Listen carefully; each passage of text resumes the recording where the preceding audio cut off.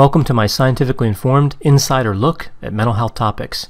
If you find this video to be interesting or helpful, please like it and subscribe to my channel. Hello, this is Dr. Grande. Today's question asks if I can analyze a case study involving pathological vulnerable narcissism.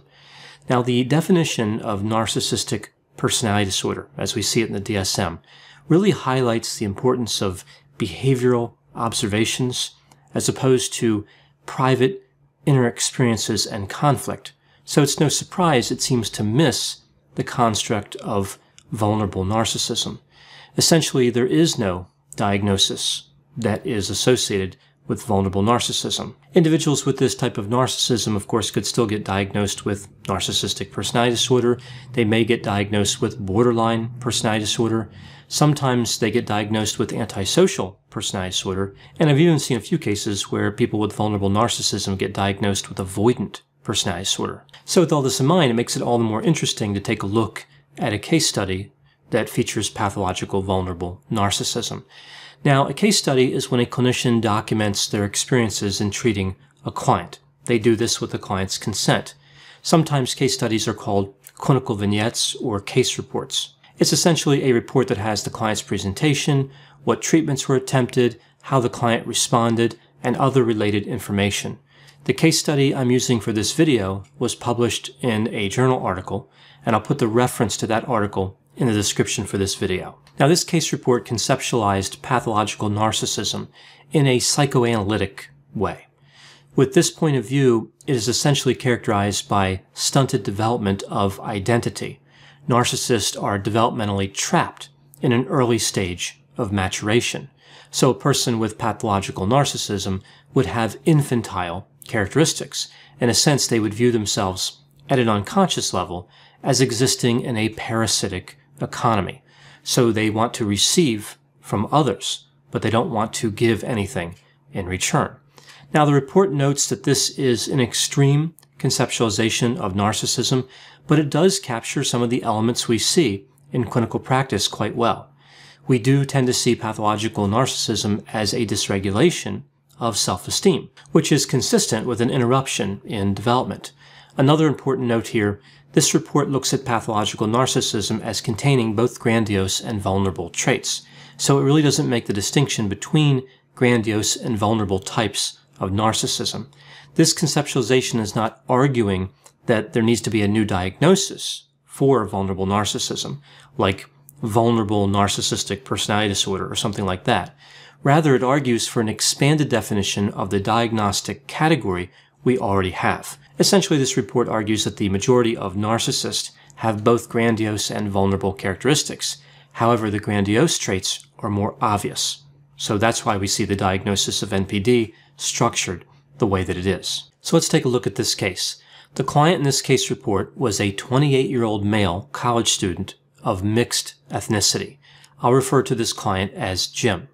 The psychotherapist was male. He treated Jim for 20 months using psychodynamic therapy. He had 4 clinical supervisors while he was working on this case. Now, I'm a big fan of supervision. I've mentioned that many times, but this seems like a little much. 4 separate supervisors for one case, or for one therapist, for that matter. Just seems like a lot of different advice coming at the clinician. At intake, Jim reported that he worked part-time at a convenience store. He lived with his mother some of the time, and the rest of the time he lived with his grandfather and grandmother. So really we see 2 different houses here that he lived in. The grandfather had taken custody of Jim when Jim's mother served time in prison when Jim was younger, and Jim's father passed away when Jim was younger. Now, when Jim came into therapy, he typically dressed in black or earth tone colors and wore black combat boots. He had long, unkempt hair, he was of average height, and he was about 40 pounds overweight. Typically, he was overly cooperative, cynical, submissive, anxious, cordial, self-critical, and humorous. From the age of 9, he had received individual, group, and family psychotherapy on several occasions at a community mental health agency. He reported that this therapy was unhelpful and occasionally intrusive and scary. He did not like group dynamics. He felt like when he was in group therapy, he was being demeaned or manipulated by the other group members. He also said that the group tended to focus on his mother's psychopathology instead of his own. Jim reported that his mother had a history of borderline personality disorder, major depressive disorder, and bipolar disorder. Now, an interesting note here, of course, MDD, major depressive disorder, and bipolar disorder can't be diagnosed in the same person at the same time. If somebody meets the criteria for bipolar disorder, then they no longer have major depressive disorder, right? So that takes the place of that disorder. Now, it could have been that when Jim was going through his mother's history, she did have major depressive disorder at one point in time, and then later on was diagnosed with bipolar disorder. So he just listed both, even though only the bipolar disorder would be current. Now, right before the therapy that was captured in this case report, Jim was treated by a female therapist for 7 months. Both Jim and the therapist seemed to have attendance problems. He would miss an appointment, then she would miss one.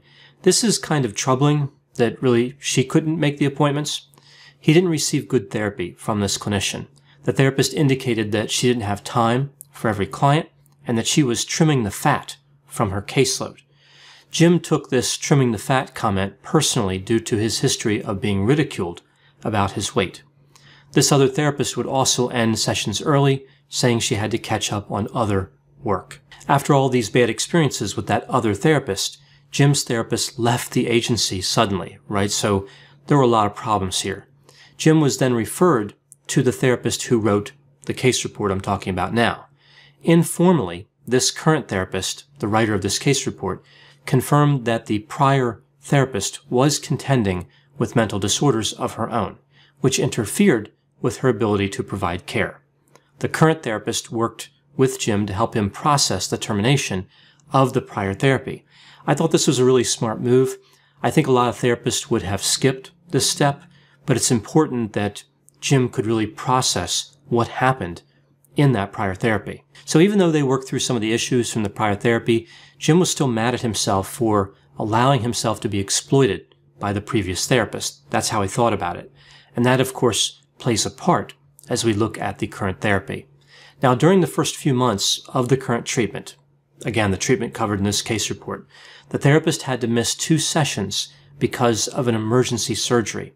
Jim missed the next scheduled session after the therapist returned. So the therapist confronted Jim about this missed appointment. Jim was defensive and disgusted that the therapist would assume that Jim had a strong reaction to the therapist's absence. Jim said that he wouldn't fall apart when the therapist left him. He was fine without him. The therapist interpreted this as being an important moment, revealing Jim's attempt to appear grandiose while indicating that he was actually vulnerable. After this point, the counseling really focused on stressful situations and relationships that Jim was contending with. Jim was diagnosed with major depressive disorder, recurrent impartial remission, and social anxiety disorder. The therapist noted that Jim had fantasies about his academic performance. Jim was failing 1 or 2 classes each semester, but still had this belief that he would be admitted into a prestigious medical school. The therapist explored Jim's desire to be a physician. Jim really couldn't explain why he wanted to be a physician. He also didn't seem to understand how difficult that process would be. He didn't understand all the steps of becoming a physician. As the topic was explored further, Jim changed his interests. He decided he wanted to be a coroner, and he had 2 reasons for this.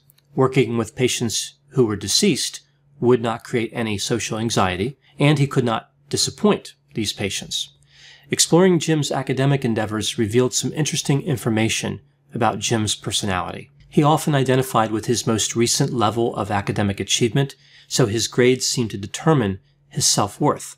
For example, he was distressed if he received the lowest grade in the class, but interestingly, he became anxious and defensive when he would get the highest grade in the class on an assignment.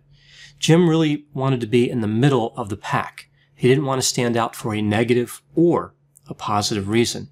He was afraid that if he was successful, people would expect things from him, and he didn't want to risk letting them down. This is such an excellent example of the paradox of having both grandiose and vulnerable narcissistic characteristics. Jim wanted to succeed. He wanted to be the best. He had fantasies of this. At the same time, he was afraid of success, afraid of the ridicule and the scrutiny that might come with success. We can see the narcissism pushing and pulling Jim in different directions. We see an internal conflict. Eventually, these opposing forces reach a stalemate, which keeps the person stuck developmentally. They can't grow as a person. They can't change what they want. They can't change their desire, and they can't get what they want. They can't achieve their goals. We see after a few months of therapy, touching on these various issues, Jim becomes increasingly resistant. He feels pressured to bring interesting stories into therapy to impress the therapist. When Jim did not have funny stories to share, he would get quite anxious. So we see almost a performance anxiety starting to develop here with Jim.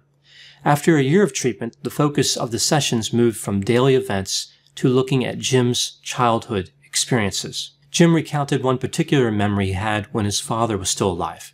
Jim's mother and father divorced when Jim was quite young. Jim's father married another woman and had a son with her. Jim's brother was about 2 years younger than him. During one Christmas season, Jim's father got into an argument with Jim's mother. Jim's father took all the presents that he had purchased for Jim, loaded them into his car, and took them over to his wife, eventually giving them to Jim's brother.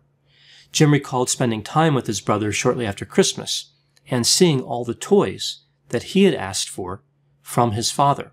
So Jim's brother was playing with the toys that would have been Jim's. Now Jim was envious and angry, but he viewed the toys as tainted. He did not desire to possess the toys or play with the toys. We see in this particular story how Jim was neglected and mistreated, and it starts to make sense how he would develop a narcissistic personality. After being in treatment for 15 months, Jim seemed to be improving. He was thinking about moving out of both of his 2 homes and finding an apartment. He was issued a driver's license, and he was active in several social clubs at the college where he attended. It was at this point he started to explore his relationship with his mother. Jim couldn't decide what he wanted to believe regarding his mother. He didn't know if he wanted to blame her poor parenting on her drug use, or if he wanted to acknowledge that she was vindictive, dismissive, and manipulating when she was not using substances as well. Jim's mother was using his identity to open up credit cards, and she was using his money to fund her drug use. Jim allowed both of these behaviors. He also bought groceries for her. The therapist reminded Jim that one of Jim's goals was to leave his mother.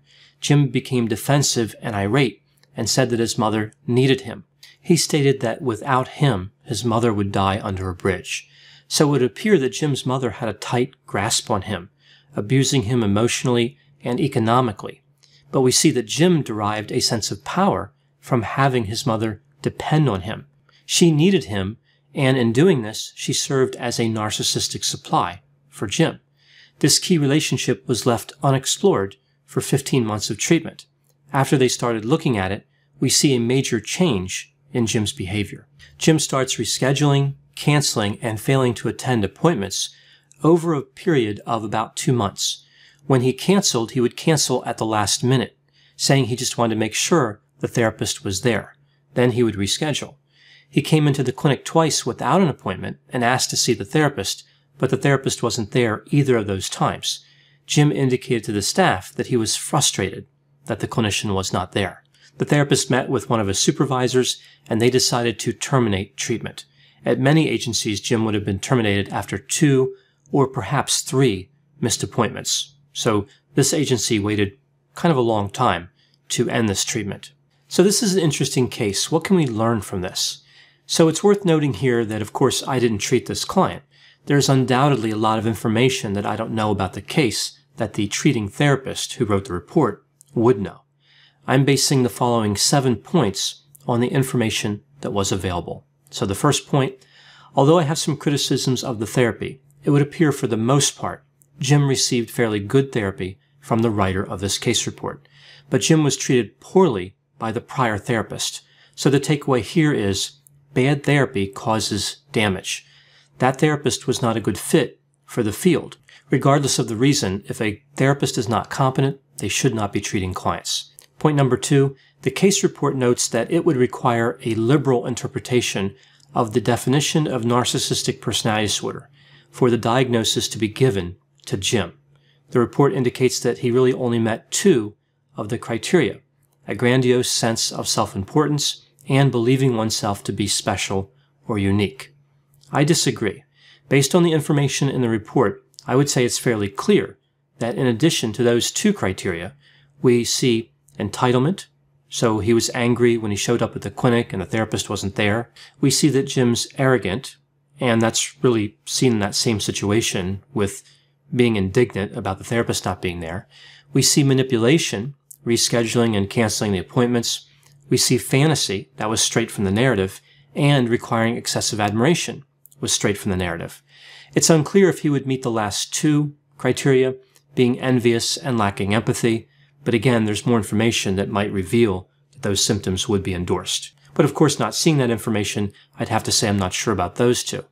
I agree that narcissistic personality disorder doesn't capture vulnerable narcissism well, but in this case, I think the diagnosis would have made sense. 7 of 9 symptoms endorsed, of course, is enough. Only 5 are required. Point number 3, this case is yet another example of how an individual can fluctuate between grandiose and vulnerable narcissistic traits. In a sense, Jim was struggling to be grandiose, but the vulnerability was holding him back. This is why I tend to think of vulnerable narcissism as a failed attempt at grandiose narcissism. Point number 4, these types of cases are difficult. This therapist had 4 supervisors. Again, maybe too many, but either way, a lot of people were paying attention to what he did. And even still, treatment was a struggle here. Point number 5, the case report indicated that this case represented a partial treatment success. I would tend to agree. It's not unusual that when there's a less than ideal termination, a therapist will look at the whole situation and say, wow, that was really a waste of time. I didn't help that person at all. But even therapeutic relationships that terminate poorly could still have been helpful. Also, even though it's not the case here, sometimes an abrupt termination indicates that the client is feeling better. Point number 6, boundaries are extremely important, especially with personality disorders. We see this clinic taking 2 months to terminate this client, when it sounds like he normally would have been terminated in about 3 or 4 weeks. To some therapists, it seems unkind or unfair to terminate a client who exhibits this type of behavior, but it's not. It's necessary to keep the boundary in place. As part of the termination of therapy, a clinician indicates the conditions under which the client could return, and a referral is provided to another provider. When Jim canceled at the last moment for those sessions, the therapist was just sitting there for an hour with nothing to do, instead of treating another client. So if Jim had not scheduled, or if he had canceled with enough time in advance, the therapist could have had a client during that same time. So really we see by not terminating in a timely manner, there is a waste of resources. So moving to point number 7, my last key takeaway from this case report, I'm really surprised that the exploration of the relationship with the mother did not take place earlier. Now, this isn't necessarily a criticism, but in psychodynamic therapy, it's just hard to believe that wouldn't come up. It's really a key part of that type of therapy. On a related note, if the therapist knew that the mother was manipulating Jim, at least that component of the relationship should have been discussed. There is an environmental aspect to recovery, with the mom manipulating Jim and Jim feeling a sense of power and control over his mom. We have this destructive dynamic. Asking Jim to recover from narcissistic tendencies while in a situation that encourages those tendencies is like telling a client with alcohol use disorder to stop drinking even though they work in a liquor store, right? Sometimes the environment can make recovery difficult. So there are my thoughts on this case study. It's kind of an interesting case study looking at the pathological vulnerable narcissism. These types of studies are fairly uncommon. Now, I know whenever I talk about vulnerable narcissism, there will be a variety of opinions. Please put any opinions and thoughts in the comments section. They always generate an interesting dialogue. As always, I hope you found my analysis of this topic to be interesting. Thanks for watching.